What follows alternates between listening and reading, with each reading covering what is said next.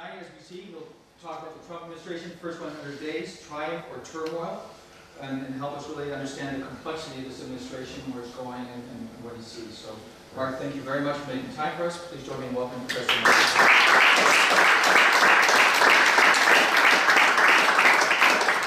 Thank you, Krista. Thank you for that kind introduction, and thank you for coming out on this evening where you have many choices how you can spend your time. So I appreciate that you're here to listen to my presentation about the first 100 days of the Trump administration. Now, where did this 100 days metric come from? Historically, it has been tied to the accomplishments of Franklin Delano Roosevelt in the historic first 100 days of his administration. And Mr. Trump himself recently has said that this is really not a fair metric by which to evaluate a presidency. It's kind of an arbitrary standpoint from which to take the temperature of administration and assess how well it's doing. And I do think he has a point there. We could be saying the first 150 or 200, so what's the meaning of 100? Well, it is a standard metric by which many evaluate how things are going in the early stages of an administration. Certainly no president can live up to the standard that Franklin Roosevelt had established in his first 100 days. So in that sense, I agree with the current president that this may be an unfair standard. But nonetheless, Donald Trump did establish this standard as one by which he should be measured when he was a candidate for the presidency last year. So if you go back to the 2016 campaign, Donald Trump, toward the end of October, within just a couple weeks of Election Day, gave a speech in Gettysburg, Pennsylvania, where he outlined his 100 days plan to make America great again, his contract with the American voter. And so here, candidate Trump was presenting his commitment as to what he would accomplish in the early days of his administration, making his promises to the American people about where his priorities would be and what exactly would be different about America after 100 days of his presidency. So, in a sense, we are taking Donald Trump at his own word here in evaluating him, because he did establish the 100-day standard as something by which he himself should be measured. Now, if you can just wrap your mind around this idea of Donald Trump's Gettysburg Address.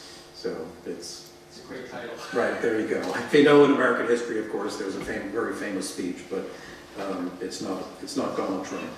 Anyway, what I want to do is look at the policy promises, the actions that Trump said that he would focus on in his first 100 days, and then examine how things are going so far. So, among the promises, the president said he would take a series of executive actions.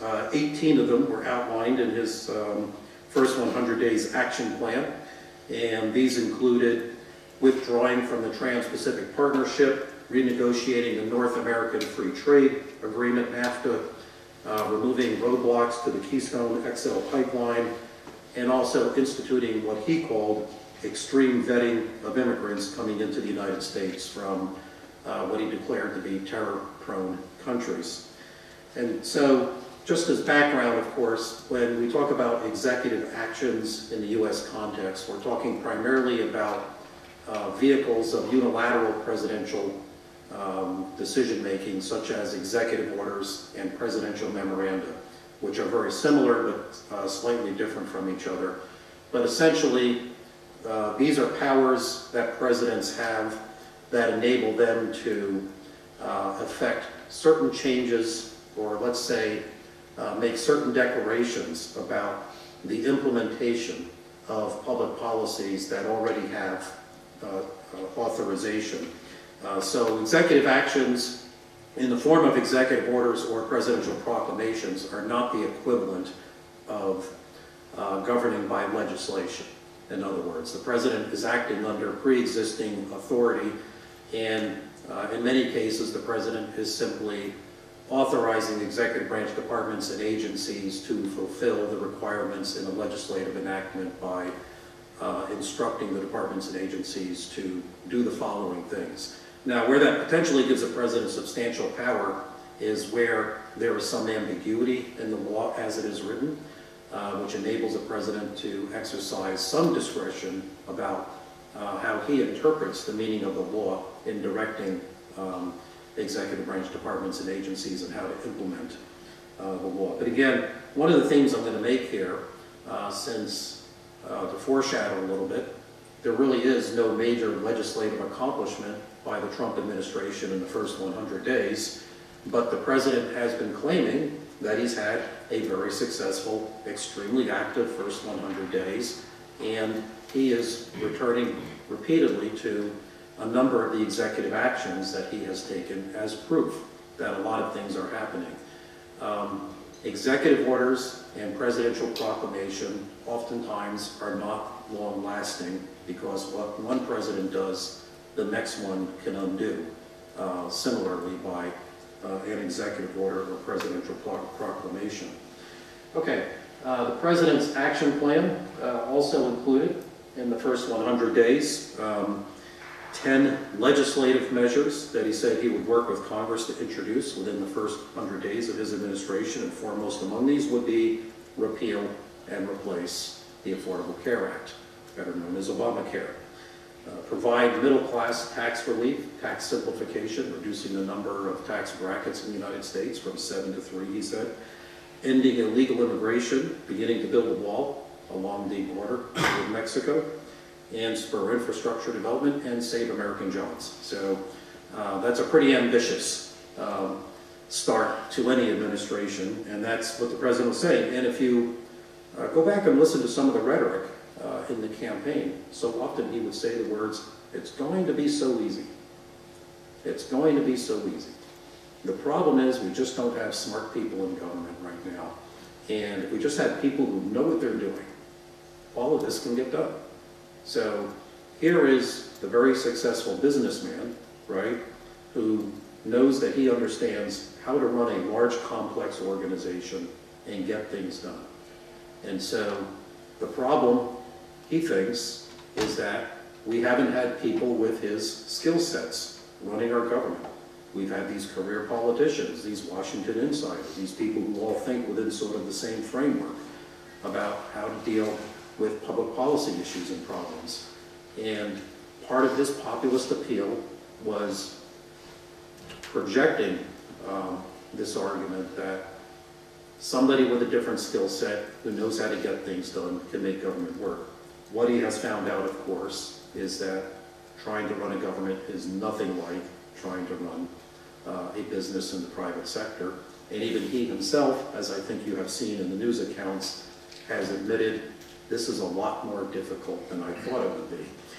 So there was a really revealing media interview that he did several days ago in which the president said that he misses his former life. He was happier doing what he was doing before, and that he didn't know when he got into this just how difficult it is to be president. So think about that for a minute, right? Didn't have an idea how difficult it is to be the president. Imagine that. It's a hard job. So anyway, so again, you know, the 100 days action plan is putting forth a lot of very ambitious ideas and reforms, and Trump is telling his followers, these things are going to happen. It's not hard to do. The problem is we need to get those other politicians out of the way and let me and my people come in there and start fixing things. He also promised that he would quickly nominate a judge to replace the vacancy of the Supreme Court from Antonin Scalia's passing, and that he would implement a whole series of ethics reforms. So, now that we've reached, well, exceeded now, I think it's day 105 or so, the 100-day stage, let's take a look what actions he's taken, what he's done to implement this contract with the American voter, how have Congress, the courts, and the American public responded to Mr. Trump's initiatives. Now, keep in mind, although Donald Trump won the presidency as a Republican, he is not your typical Republican. He had a great deal of populist appeal due to his anti-Washington themes in his campaign.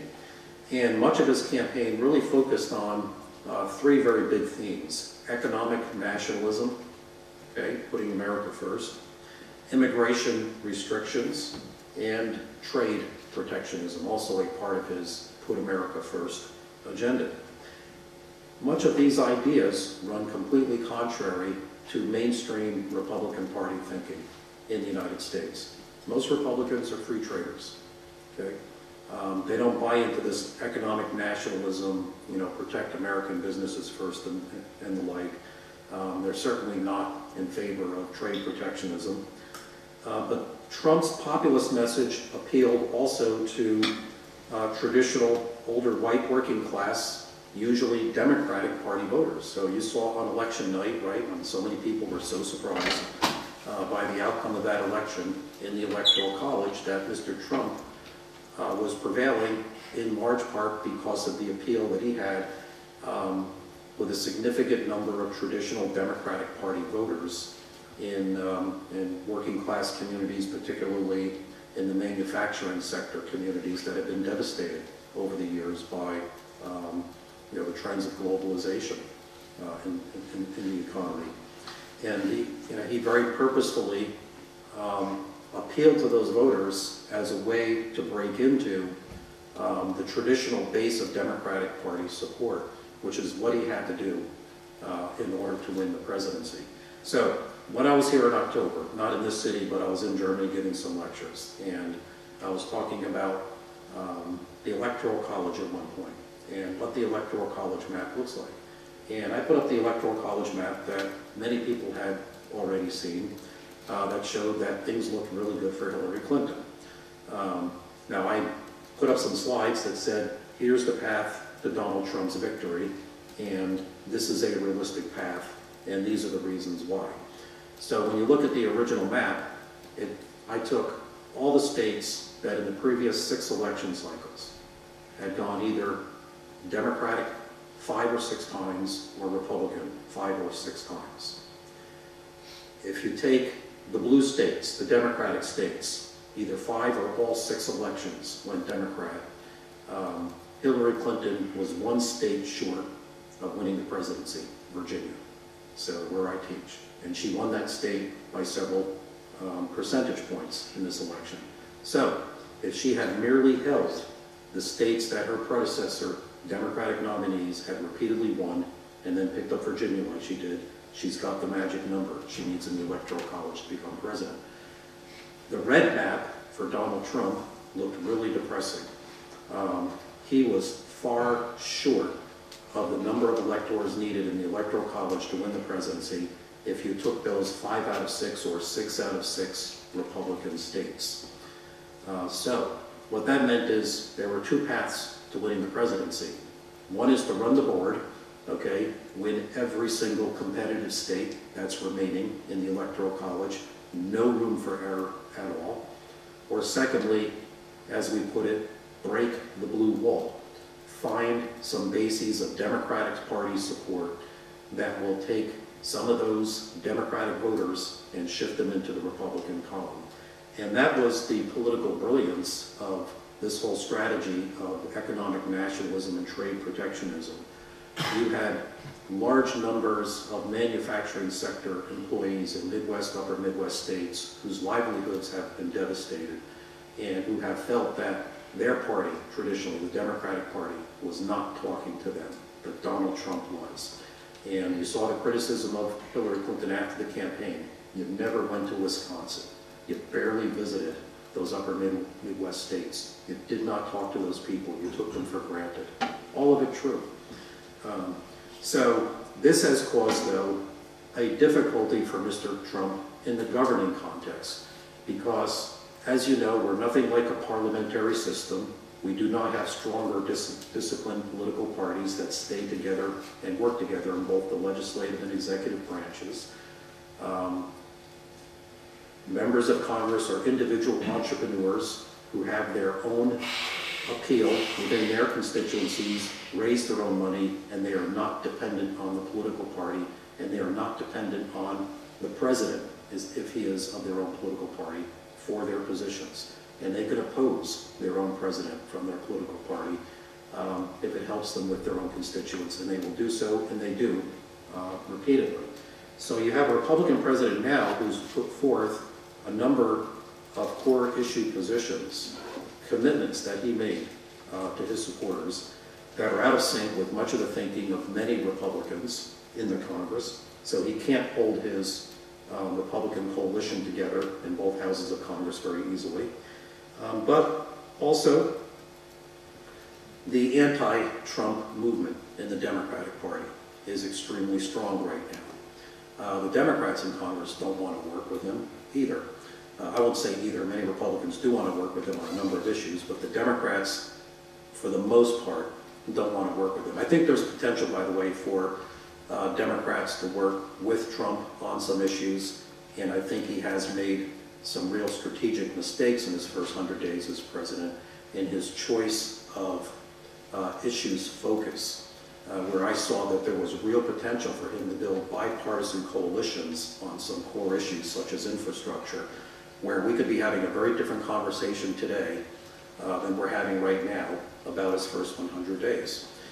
Because primarily we're going to be talking about what hasn't happened and what promises have not been fulfilled. And I would argue it doesn't have to be that way. But right now you have a highly fractionalized Republican Party majority and a highly energized Democratic Party majority that doesn't want to help Mr. Trump. He's toxic right now as far as they're concerned. And the resistance movement in the United States, if you've been following the news, it's just remarkable. I haven't seen this level of liberal progressive political engagement activism, I'm old enough to say this, since the days of the U.S. war in Vietnam in the late 1960s and early 1970s, when there were massive demonstrations throughout the country. But those are massive demonstrations about a war. We're having a different massive demonstration, it seems, every couple of weeks in Washington, D.C. and cities throughout the country. The women's issue demonstration that they had just barely a week after the presidential inauguration, which drew a much larger crowd than the inauguration did. This past Saturday, over 200,000 people marching in Washington, D.C. on climate issues. I live right on the edge of the swamp, right? Mr. Trump calls it the swamp, and I live in suburban Maryland, just over the border. And I work in suburban Virginia, just over the border on the other side, so I get to drive through the swamp every day. So Mr. Trump says he wants to drain the swamp. You've heard that rhetoric, right? So, you know, actually Washington, D.C. was built in a swamp, truth be told. They dredged the swamp, you know, and they put a city there, and it's really nice. I love it. But you think of a swamp, and it's kind of mucky, it's dirty, and you want to, you know, get that ugly stuff out of there and clean it up. And that's sort of the imagery that he's been relying upon. But there was a remarkable thing, by the way, that happened on Saturday, right? So we had maybe 250,000 people. It was somebody has to figure out how to do crowd estimating now in Washington, D.C. because we're having so many of them that people argue about how big the crowds are. It was a lot of people, let's say that. I know that's accurate. But there were a lot of people in Washington, D.C., right, there to project their viewpoint on climate change issues. The president was 120 miles away in Pennsylvania giving a political rally for his own supporters. So he wasn't around to listen to the protest or even think, he got out of town, right? That evening, the White House press corps is having their annual dinner, at which presidents historically have always come there for one evening of just fun and games and telling stories and doing skits, where in this inevitably contentious relationship, adult human beings can come together for one night with, you know, and get along with each other and kind of make fun of themselves and what they're doing. And there's some real utility to that, right? If you can sit in a room with the people who are judging your administration every day, and you can see them a different side, it humanizes them, right? It's not that evil press. And Mr. Trump, the way that he's been going after the press, All presidents, by the way, complain about their press coverage. That's normal. They all say, you know, they're hypercritical. If they would just get out of the way and stop criticizing so much, I can achieve so many more great things for America, right? They're a big problem. And that's okay. You know, every single president has always complained about, I got unfair press coverage. They didn't really report all the great things I was doing. They're reporting all the little scandals and these little distractions. But Mr. Trump takes it to another level. He's trying to delegitimize in the minds of the American people the very role that an independent press plays in our society. You're fake news, right? That's what he tells them. And he is really a master at communicating directly with his supporters, going right over the heads of the mainstream media and having a conversation directly with the people who support him. And thus, he is able to project his message on his own terms without having to rely upon major media to do so. So what happened on Saturday, I think, is just a nice illustration of what things look like in polarized American politics right now, right? You have the press people doing their thing all by themselves. You have Trump doing his thing with his supporters all by themselves. You have the protesters, you know, they're all together. All the like-minded people are in their own space doing their own thing, and nobody's coming together to try to work on common problems and issues that plague the country right now. So, again, this is a difficult governing situation for the president because he does not have a united Republican Party, and there's a highly energized and mobilized opposition against him at the same time. Okay, so looking at the various policy positions and promises of the president, so how do you drain the swamp? He said, enact new ethics reforms to reduce the corrupting influence, he called it, of special interests on our politics. All politicians talk about getting rid of the special interests, and I always wonder who those special interests are. They're everybody who disagrees with me. So my position is for the greater good. Everything else is special interest. But many of his 100-day action plan promises dealt with different areas of ethics. So banning White House and congressional officials from becoming lobbyists for a period of 5 years after serving in government, restricting White House officials from ever being employed as lobbyists for foreign governments after they leave public service, stopping foreign lobbyists from raising money for American elections. And one of the first things he did as president was to issue an executive memorandum imposing a freeze on all hiring in the executive branch of the federal government, something which he's actually somewhat pulled back because it became highly problematic for him. So this is one area where the president has said that he would put forth a number of significant reforms in his first 100 days, and really very little there has happened. He said he would introduce ethics reform measures called the Clean Up Corruption in Washington Act, and also that hasn't happened. Term limits for all members of Congress. So if you don't know this, one of the populist issues in American politics over the past generation has been there should be limits on the number of terms that members of Congress should be allowed to serve. Okay? Public opinion surveys in the United States consistently show that there is very strong, overwhelming majority support for imposing term limits on members of Congress. The problem is, who gets to vote on term limits?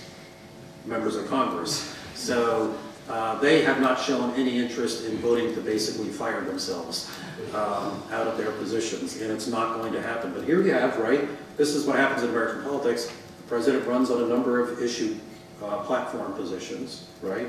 He wins an election.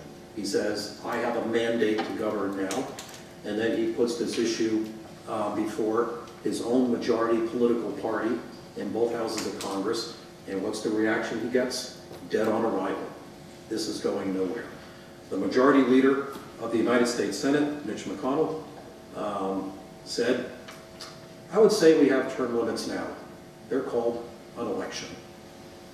So think about it, right? You can limit the terms of members of Congress very easily. You vote for the other guy. And then he said, it will not be on the agenda of the Senate. So there you go. Again, we're not like a parliamentary system. The Congress can do what it wants, and even members of the president's own party can say, sorry, Mr. President, this one's off the agenda. We're not even going to touch this issue. Immigration and domestic security. Well, again, the president proposed that he would suspend immigration from what he called terror problem regions, and he would deport all criminal aliens from the United States. He said on the first day of his presidency, he would take executive actions to cancel all federal funding for sanctuary cities. So you may have seen in the news, this is an issue that's gotten a lot of play in the United States. We have a federalism dispute going on right now. The president says he wants to search out and remove from the country criminal illegal aliens. And this is being defined very broadly, by the way. And some cities have said, we are sanctuaries. We will protect people who are within our jurisdiction. We will not cooperate with the federal authorities to help search out and remove, quote unquote, illegal immigrants. And so the president said, fine, then I'm going to cancel all federal money that goes to these jurisdictions. And San Francisco, Seattle, some others said, okay, cancel federal funds, we're not changing our position. Took the administration to court. Right now, the president's action has been stopped in the courts, and that's being litigated. He said he would begin removing criminal illegal immigrants from the country and canceling visas to foreign countries that won't take them back, and he would suspend immigration again from terror-prone regions where he said vetting cannot properly occur. 5 days into his presidency, he signed executive orders to signal his intention to build a long border wall between the United States and Mexico, and to order the immediate detainment and deportation of illegal immigrants and the hiring of 5,000 additional Border Patrol agents. Again, little has been done to implement this, and in fact, in the president's budget, money for building the wall is not there. That's been taken out. So also, the president has been given a lot of lessons in his first 100 days about the realities of the system of separated powers in the United States. So he expressed astonishment, surprise, first of all, that on day one of his presidency, the Republican majorities in Congress did not have the policy proposals all there ready for him. That they didn't get it all ready, in time for him on day one. So he's now blaming the Congress, okay, his own political party, for not having taken the initiative on the issues that he campaigned on and not having bills already ready for him. In the legislative process in the United States, if you want to get something done, you put forth a bill and you watch it go down, and you stay engaged in the process over a multiple period of years before finally someday you can put together a majority coalition and get this thing done through both houses of Congress and have a president who's actually willing to sign it. It's not that easy, Mr. Trump. They're not going to just be all ready with everything ready to go, boom, on day one. The courts, right? Courts have stepped in and stopped the so-called Muslim ban, or the ban from immigration of citizens from what the president called 6 terror-prone countries and Syria indefinitely. And so the president has expressed exasperation that, I've got this federal judge out there on this little island called Hawaii, who's blocking the president of the United States. How does that work? And Congress didn't have those bills ready. And in one of the more remarkable statements recently, he started to blame the Constitution for his problems. So now, to be fair to him, let me play the other side here a little bit and be fair, right? So the president says the United States Constitution puts too many constraints on the ability of the president to get things done. That's our system, right? My poli-sci 101 students, they all know that. bad James Madison, it's all his fault, right? The author of our Constitution. But again, Woodrow Wilson, the political scientist, before he was president of the United States, wrote an entire book making the argument that the constitutional founders' notion of separation of powers that put constraints on the ability of presidents to move forward their policy objectives, was an antiquated idea, and it should be changed. And he expressed support for something closer to a parliamentary-style democracy where you have mandate-oriented elections, you have a majority party that's governing that controls the legislative branch and the executive branches simultaneously, and things get done. So Mr. Trump is not the first president to express the opinion that the constitutional order of the United States makes it really difficult for presidents to get things done. And other presidents have lamented the various restrictions on the powers of the presidency that exist under our constitutional system, which of course are real. The founders of our republic came out of a monarchy, and they didn't want strong central power, and they didn't want strong executive power, and they put all kinds of limits on the ability of presidents to get things done, and presidents have struggled with it ever since, and many of us think we're all the better for it. So when the federal court strikes down the ban on immigration from the terror-prone countries, the president has a choice. He can fight this all the way to the Supreme Court. He believes that the judicial decision on his immigration ban was constitutionally wrongly decided, or he can simply issue a new executive order that gets around the constitutional problems identified in the federal court.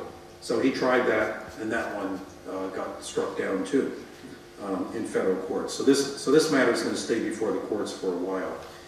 So anyway, again, the president has found that things are a lot more difficult. The president can't just come in and say, do this, do that, and things just start happening. It's nothing like the private sector. It's nothing like running a big business. The one place where the president indeed has had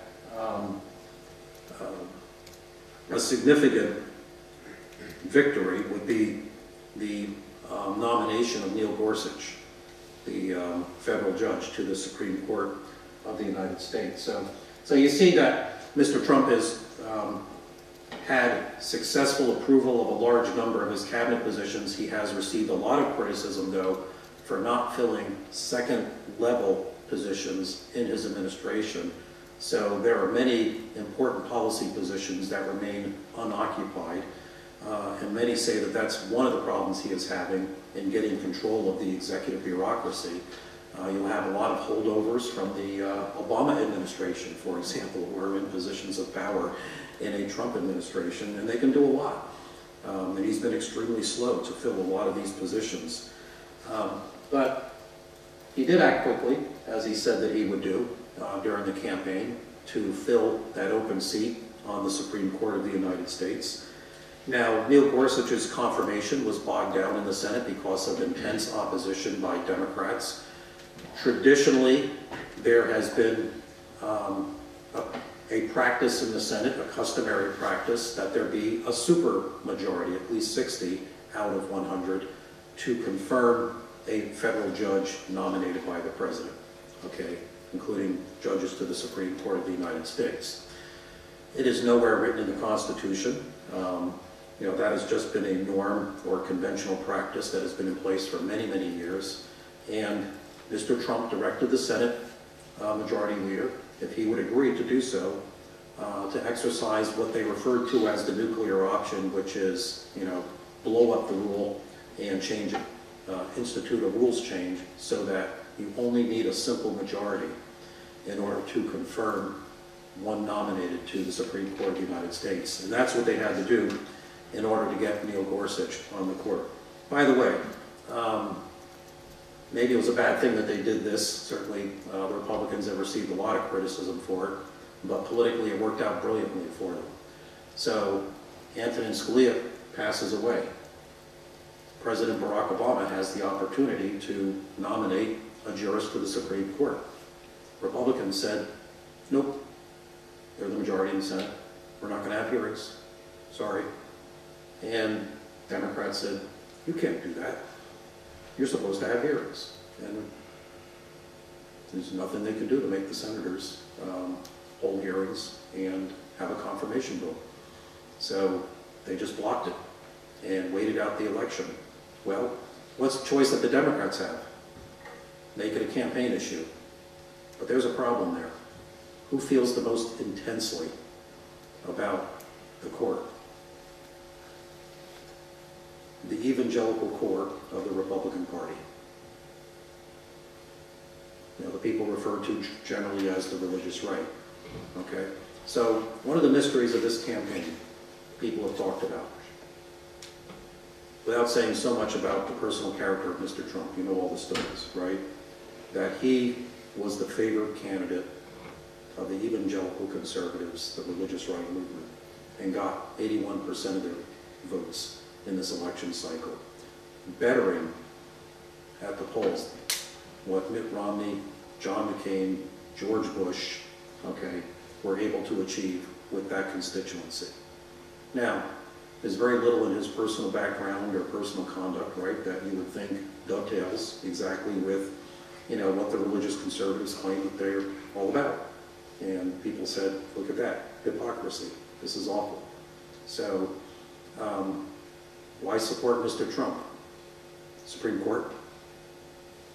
It's a really good reason, actually.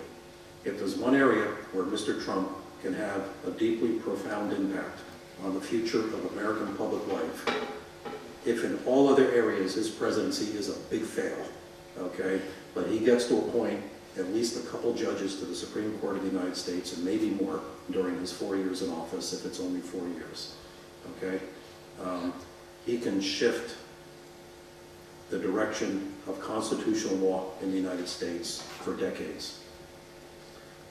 It looks possible that the so-called swing vote, Anthony Kennedy, who's over 80 years old, may step down, okay? That is going to dramatically swing the momentum of the court in a very conservative direction. So, I've written books on the religious right movement in American politics. I've studied it for a very long time, and I've been working on a piece about Trump and the religious right, and I've interviewed a lot of the leading figures in the movement, and they will say very candidly, we know about this guy, okay? This is not a mystery to us, okay? 3 times married, the whole bit, you know, worshiper of global capital, and, you know, goes before Liberty University and mangles the Bible, you know, trying to sound like them, and he can't even say it right, you know, which became a matter of laughter to some people. None of it mattered, right? What is more important, the personal character of one man or the policy implications for millions of people due to the policies of the next administration when it's Hillary Clinton as your choice, right? And the implications of the appointments to the Supreme Court of the United States. So from their standpoint, this was a major issue of consideration in the presidential campaign. And Mr. Trump, brilliantly in the campaign, okay, put this issue right front and center in American politics and said, here's my list of conservative pro-life jurists, and I will pick from that list, okay, to the Supreme Court when I have a chance to. So there you have it. It was all out there, okay?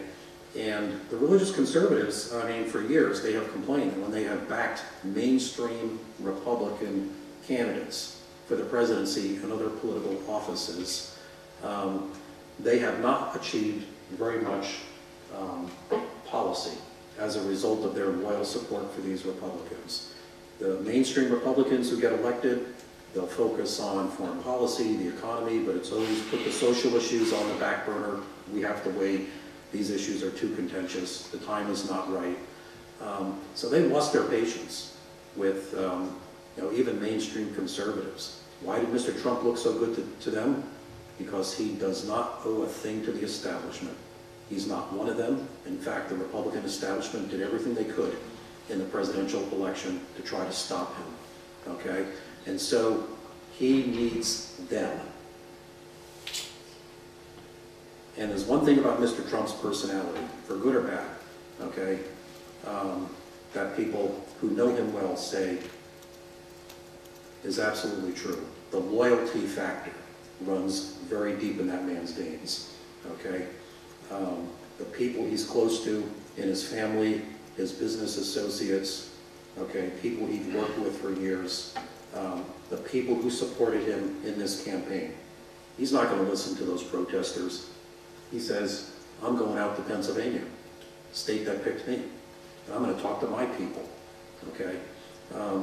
It's not a good prescription for governing, quite frankly, because you have to build coalitions, you have to work across the political aisle, you have to, you have to confront your opposition to get things done sometimes. But anyway, that's where that stands. So to this point, Mr. Trump has also had some significant disagreements with regard to his appointments. His Secretary of Labor nominee had to withdraw. His National Security Advisor, Michael Flynn, the story you know, was fired less than a month into the Trump administration for having lied about conversations that he said he didn't have with a Russian ambassador. And now there's all these allegations about the Russian tampering with the American elections last year, and whether high-level people in the Trump campaign knew about it and participated in it. And if that actually finds evidence, if there's evidence that goes all the way to the top, you're talking really big-time serious scandal here, impeachable offense.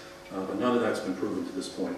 Okay, so maybe everything I'm going to say today is going to be undone by the House vote. I don't know. The House of Representatives is having a vote yet again to try to repeal and replace Obamacare. But so here was the president's main policy promise or priority, saying that, again, it's going to be so easy. This is what he said in the campaign. It's going to be so easy to repeal and replace Obamacare. You're going to keep your benefits, okay? You're going to be able to keep your insurance. Your premiums are going to go down, and the quality of your health care is going to go up. So, I mean, that sounds really appealing, right? I mean, it's going to cost less, and it's going to be higher quality, and nobody's going to be booted out of the system. I'd love to live in that world where it's that easy. But anyway, that's what he was promising, and his first act as president on January 20th was to sign an executive order establishing procedures for the eventual repeal and replacement of Obamacare. But a funny thing happened along the way. The Republican Party doomed it. You had the right-wing Republicans who were saying, repeal and reduce costs, however you do it, okay? The moderate Republicans saying, replace it, but we don't want to kick our constituents off of the benefits rolls that they're on right now. So you have this division now within the Republican Party over what is the right policy approach. Completely predictable. They should have known that was going to happen. And eventually, the Republicans pulled their plan after the Congressional Budget Office did an analysis of the Republican plan and concluded it would be enormously costly, and it would drive up the number of uninsured Americans from 10 to 20% of the United States population. And so it also violated a core promise of the president, which was that nobody would lose their insurance under his plan. Well, that just turned out to be flat out wrong. And so the Republicans pulled their own bill, and the Speaker of the House, the Republican leader in the House of Representatives, Paul Ryan, said, we are going to be living with Obamacare for the foreseeable future. Interestingly, in public opinion polls, the Obamacare program is more popular now than it's ever been. Isn't that interesting? Everything that they have done has driven up support for the opposite point of view. So they couldn't even get that right. Well, think about it this way, right? In the campaign context, on a superficial level, people are hearing, you get to keep your insurance, it's going to cost less, and the quality of your health care is going to be better. It all sounds really good. But at some point, the Republicans had to put forth a real bill with real details that could be analyzed, right? And then people started, look, here's what Americans care about more than anything about public policy proposals. How is this going to affect me? That's natural, right? How is this going to affect me? Well, people started to look at, okay, there's a real bill. Obamacare might be repealed, what's my health care going to look like? Really? That's going to happen? And all of a sudden, support for the Republican repeal and replace starts to dry up, and Obamacare becomes highly popular, which it never was when Obamacare was, passed with only Democratic Party votes, which, by the way, I think was a huge mistake by the former president. Getting through a bill that was vulnerable to being repealed and replaced over time because it didn't have support from anybody from the opposition party. Okay. Tax reform and other domestic priorities in the budget. The president promised that he would simplify the tax code, reduce the number of tax brackets from 7 down to 3, cut corporate tax rates from 35% to 15%, and eliminate the estate tax, which, by the way, affects 0.002% of the population in any given year. But it costs a lot of money to lose that revenue, nonetheless. Like with Obamacare, the president is finding out that achieving his legislative consensus with a Republican majority is actually very, very complicated to do. Already in Congress, Republicans are divided over particular details of the president's proposal, one that some analysts have pointed out time and again would substantially enrich the president and his own family if it were to become law. I'm not suggesting that's the motivation behind it, but this is the problem too. We've never had a president before who's been the leader of a large international company. And so when the president says something nice about a really nasty foreign leader, and says he wants to get together with him, and you see that the Trump company has financial interest in that other place, people start raising these questions about potential conflicts of interest and the like. So the problem here is, of course, how do you pay for all of this, right? The president has promised to do so many different things, and yet his various policy priorities would be very, very expensive if enacted. Now he's saying tax cuts raise revenue. I'm not an economist. I don't pretend to know whether that's true or not, but intuitively it doesn't make sense to me that if you cut tax rates, you get more revenue. But that is a core belief of many conservatives, right? That you lower tax rates, you spur more economic development, and in the long run, that generates more revenue for the federal government. It's a big, big risk, especially when you consider the size of the federal debt in the United States right now. The president also has said that he will put forth a number of actions for infrastructure and clearing the way for the Keystone XL pipeline and other American oil pipelines. And let's go to, okay. I don't read off the PowerPoint, so this is just supplemental information. How about the president's budget, the budgetary priorities of this administration? Well, that's kind of hard to read that in all details, but let me just say it this way. It puts a lot more money into defense, and it takes a lot of money out of other things. That's the simplification of all those numbers there. So, the folks from the United States State Department were very nice to, collaborate in this whole effort, to have me as a speaker here tonight and in several other cities here in Germany for a week. And they're telling me they're very concerned about what's going to happen to these cultural exchange and international visitor type programs, because the president's talking about massive cuts to the budgets in diplomacy and foreign policy, in diplomatic areas of the State Department, and reducing the workforce of the State Department by as much as 9–10%. So we're seeing a huge increase being proposed for the Department of Defense and the Department of Homeland Security, and then eliminating funding for National Endowment for the Arts, National Endowment for the Humanities, big cutbacks in Environmental Protection Agency, National Institute for Health, Federal Food and Drug Administration and the like, all the people who do the regulatory things that are supposed to help keep Americans safe, right? And the president is saying that one of his priorities is to reduce the regulatory burden on various industries, which means that the government's going to do a lot less to oversee, food safety and testing of, proposed medicines and environmental protection and all those things. So that's why we're having all these massive demonstrations. There are a lot of people who feel very threatened by all of this, and they're deeply concerned about the long-term consequences on our country and internationally of the president's policy priorities.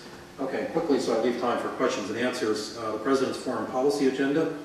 So the president's rhetoric and the White House website in particular states, the Trump administration is committed to a foreign policy focused on American interests and American national security. So you hear this theme over and over again, America first, coming out of the president and his administration.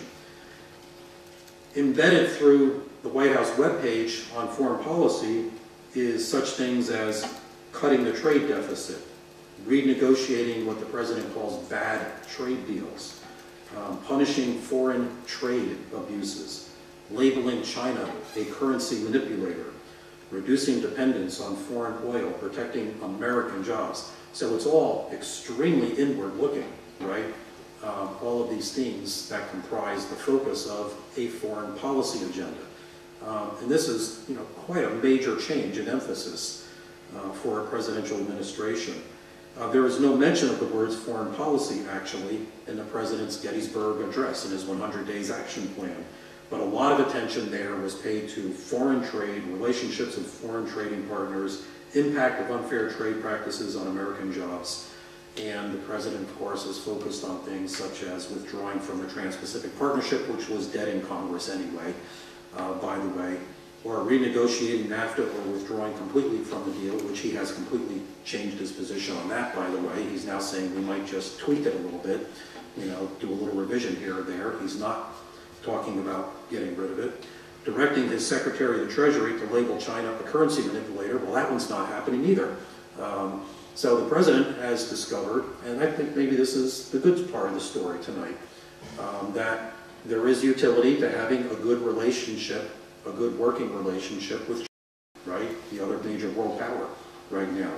With all that's going on in the Korean Peninsula, the president, I think, has discovered the great importance of working with President Xi Jinping and working with the Chinese government and trying to get the Chinese to take a lead position in dealing with the North Korea problem. So the president's not going to label China now a currency manipulator. And you just see time and time again, there's been a kind of pulling back from some of these campaign positions that the president took, right, over, over NAFTA and over labeling China a currency manipulator, backing away from the border wall. I mean, some of these were the most memorable, consistent, persistently made promises on the campaign trail. So, American political analysts, right, looking at this election, so they all got it wrong during the election. Nobody believed this guy Trump was going to win. Probably he didn't either, truth be told. But they're trying to explain. Well, Hillary Clinton was trying to explain it herself 2 days ago. So if you saw the news, she was blaming the director of the FBI, James Comey, for the letter that he issued, reopening the investigation into the email scandal, and the polling data showed that the trajectory that demonstrated a positive movement consistently in the Clinton direction going into the election was stopped dead right there. Now, you can blame Cast all you want, and she did, and to be fair to her, she did say this in her interview. She said, I take responsibility. I'm the person on the ballot. I lost the election. And, I have to bear the burden of that. So, but, during the campaign, right, I thought about this. Now, let me ask you, what were the things that stood out about Donald Trump's promises? If you had to just reduce it to a simple slogan, okay, a couple things. Anybody? Yes? Donald Trump's promises mostly appeal to fear, oftentimes very much existential fear. There's no coincidence that he was able to be somewhat successful with the Rust Belt, because he appealed to their very much justified fear that their existence is very much threatened, at least as they know it. Okay, good. So, what would be some of the slogans in the campaign that would fit what we just suggested, that this was appealing to some people's fears? Build a wall, right? End illegal immigration. I mean, you can come up with 4 or 5 really concrete things very easily in talking about his campaign.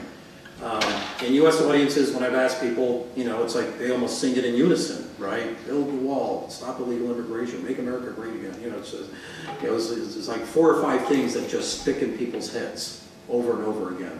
And then I say, let's do the same thing for Hillary Clinton, and everybody's kind of looking around, uncomfortable, saying, well, what was it? So, ready to be president, I thought, okay, well, doesn't everybody supposed to be, they all supposed to be ready to be president? I'm not putting her down. I mean, she had, I think, a much more nuanced understanding of a lot of complex issues, and, as an academic person, I certainly admire that. But in a campaign context, right, you have to have a message and you have to repeat it, and and you have to appeal to people on an emotional level, which you're accurately saying Donald Trump was able to do. Whether it was hitting at fear or some other emotions that were deeply embedded in people. The United States is a really good place to live. I've lived there all my life. I think it's a good place. But when someone's saying "Make America Great Again," that tells, and people respond to that. That tells me there's a lot of frustration out there, and there is. There's a lot of frustration with traditional politics and traditional politicians, and with the inability of our leaders to solve certain policy problems. That is out there, okay? Forget about the fact that the economy is pretty good and 95% of the people have jobs. There's a lot of really frustrated people, and there are people in certain sectors of the economy who are suffering. And Mr. Trump was able to reach those people in the campaign. So again, the problem is the realities of governing, right? So one of the themes here, of course, is one, the president has run into the constraints that all presidents have to deal with, embedded in a system of separated powers where the courts and Congress can stop the president at every turn from trying to affect his agenda. And second, no matter what presidents promise in a campaign context, they cannot drive the agenda from day one. It's just a plain fact. Agendas are given to presidents. Agendas are set by the president's predecessor. Like it or not, everything Mr. Obama did for the previous 8 years, and everything Mr. Bush did in foreign policy, the 8 years before that, and put it all together, you are not dealt a clean hand, right? When you start your presidency, a clean slate, and you get to make the policy agenda according to your own vision for what the good society looks like. That doesn't exist. Which is why Mr. Trump perhaps is right when he says the 100-day standard is a phony standard, because no two presidents come into office having been dealt the same hand, or even a hand that's remotely similar to anyone else. Circumstances differ significantly from one administration to the next. The important thing is whether the president is adaptable, flexible, able to move according to the various crises that emerged that he did not anticipate, okay? He's being put to the test by certain foreign leaders with some very bad intentions, but that's been done to other presidents. How does he respond to that? Does he just stick to the same campaign sloganeering, right? Or does he adapt himself to the realities? And you're seeing a lot of that with Mr. Trump, for which I think he does deserve some credit. And he's adopted a more traditional National Security Council right now. He got Stephen Bannon off of there. And a lot of his administration is starting to look a lot more, in some respects, like a traditional Republican administration. So, that holds out the hope that, there is a learning curve, an understanding on the part of the president about the nature of the political system, how it works, and that perhaps he is getting some good advice about what he needs to be doing as president. So anyway,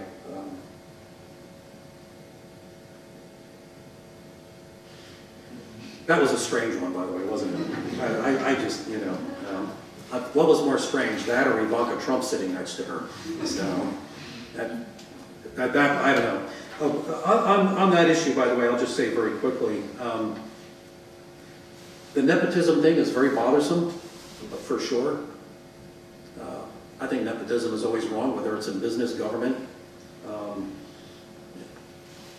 On the other hand, I was just thinking about this the other day.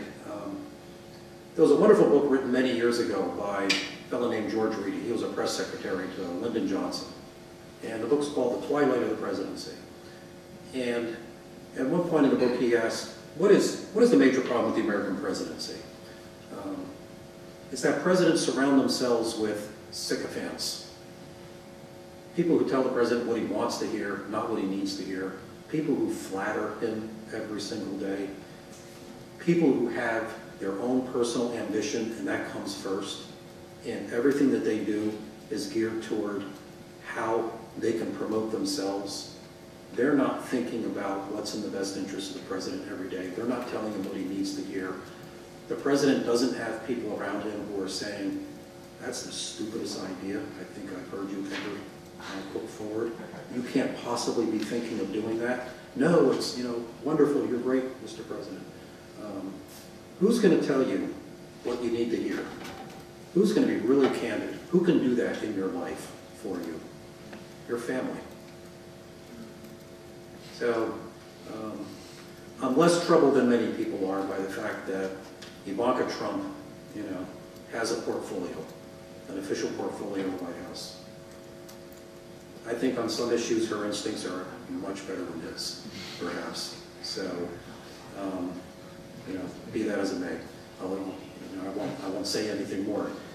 But maybe that's a good thing. Maybe, maybe that's controlling some of his impulses that people were very concerned about, right? So in one of my speeches a couple of days ago, someone got up and said, I'm really afraid that there's going to be wars and, all these terrible things are going to happen all because of Donald Trump. And I'm not that pessimistic, actually, about it. And I think maybe the fact that the president has surrounded himself with some more traditional type leaders and he's got some trusted members of his family closer to him, that he's going to listen a little bit more and take advice.